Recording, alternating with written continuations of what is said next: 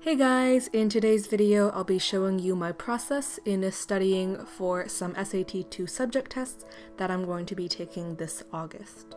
Here is what my study plan looks like for this summer.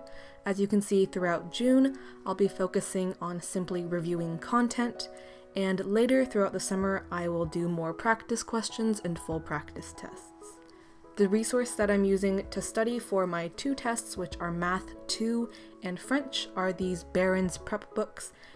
I'm not an expert or anything, but I do feel like these books have a lot of resources that can help me out, since they have both the content chapter information and they have a lot of practice questions and full practice tests.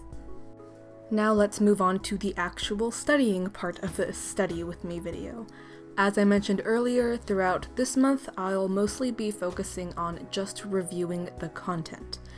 So right now you can see me taking notes from the chapter informational section of the book.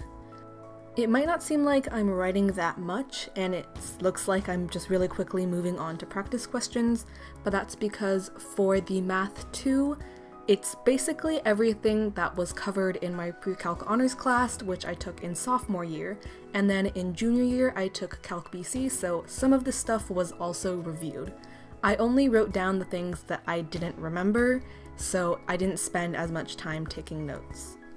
Instead, after copying down some essential formulas or definitions that I forgot, I focused more of my energy on the practice questions, since I think these are really helpful to identify which areas I'm weaker in and correct any misunderstandings and identify which information I tend to forget. So as you can see, after I finished these questions, I took out my red pen and corrected my answers.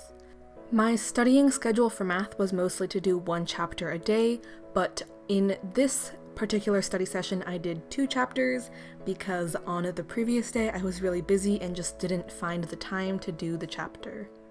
So yay, at least one of them was pretty short since it only had 3 questions and I could remember everything since we reviewed that in Calculus BC. Now I'm switching over to studying for the French test, and my methods for this subject were a little bit different since there were a couple of different types of information being presented. Previously, earlier in my notebook, I took notes on grammar, and I'll post pictures of those notes on my Instagram if you want to see more about that. And now I'm doing vocab notes, and the way that I'm structuring my notes is first doing a large section header for each category of vocabulary. So the ones that you're seeing right now are the weather and things related to cars. And then I just copy down 2 columns. One side is the French word and the other side is the English word. This structure is pretty easy to maintain and it looks pretty nice, and also my main reason for doing this is that I can cover 1/2 of the page and then just use the notebook as flashcards instead of having to make separate flashcards, which takes a lot more effort and also wastes paper. The way I structured my content review schedule for French was a little bit more complicated than the way I did it for math, since as I mentioned earlier, there's a lot more different types of content being presented.